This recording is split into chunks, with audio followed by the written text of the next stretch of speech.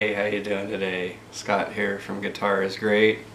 Just bringing you another kind of beginner lesson today. I just want to keep talking about memorizing your notes on the strings, and I'm just kind of elaborating a little bit on one of the videos I did last week.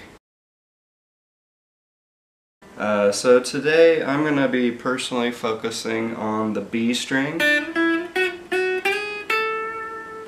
and the trick I want to show you is simply taking some masking tape and putting little pieces on the notes you want to memorize, and then writing the note names on there. And then the second step is just finding a chord shape that will help you to learn that note. So for the B string, I'm going to use the D-shaped chord, and that's first finger, second fret of the G string, middle finger, second fret of the E string, ring finger, third fret of the B string.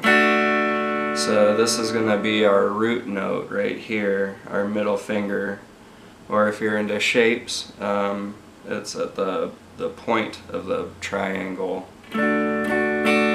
So this is our D chord, this is also our D note right there, and that's how I'm going to memorize all these other notes. So if we start here, that's a C, we have D, we have E, F, G, A, B, and then we're back to C. So using a chord is a really great way to not only learn a new chord shape, but another great way is to, if you're into soloing, you can kind of start your solo on that root note there. If you know like a little shape you could use. So that would be in the key of F, because I'm on my F root note right there. Another idea is to just literally just look at the string, play it, and memorize it. So D, E, F, G, A, B. You can also do different techniques while you're doing that. So you could practice your vibrato. D, E, F, G, A, B.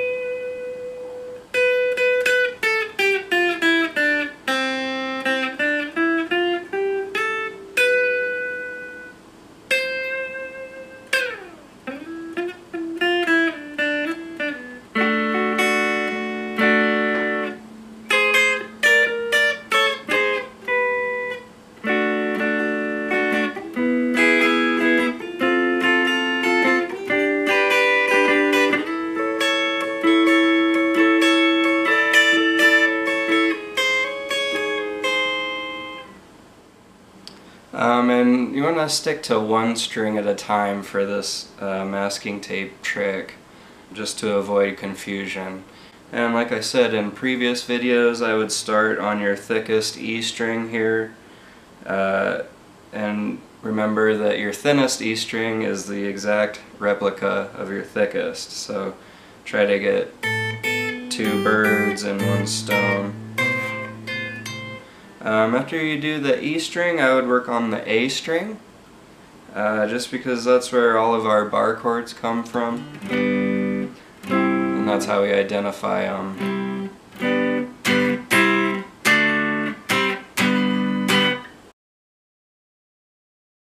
Alright, well, thanks for stopping by today, guys. I appreciate it. If you liked the video, or if it helped you out, maybe think about sharing it to Facebook or anything like that. Thanks to all my new subscribers. Really appreciate you guys. Have a great day.